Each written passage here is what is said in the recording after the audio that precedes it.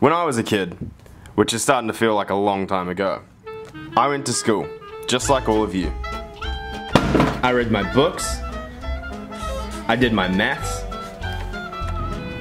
and I played with my friends at lunchtime.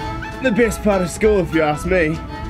I did my homework, and PE. And this is between just you and me.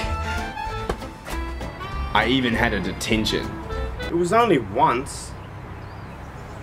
My life was as normal can be. It wasn't scary and hard, and I wasn't hungry and cold. But some kids are. You see, at the moment, there are a whole bunch of kids living in a country called Syria. They don't have lunch boxes filled with food, and they don't have nice warm beds to sleep in. They don't even get to go to school. Life just isn't normal for kids in Syria.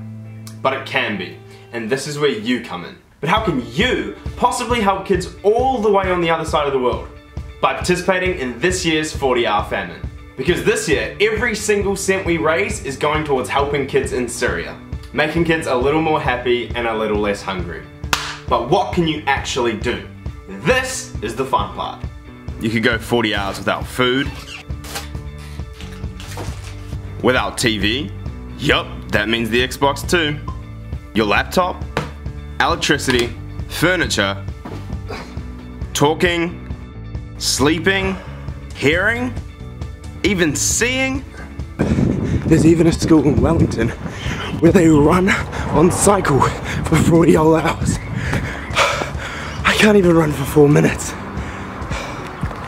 Now all that's left is to sign up. And you can do that by either talking to the teacher who's running the famine this year, or by going online to famine.org.nz. Just remember to check with your parents before you do.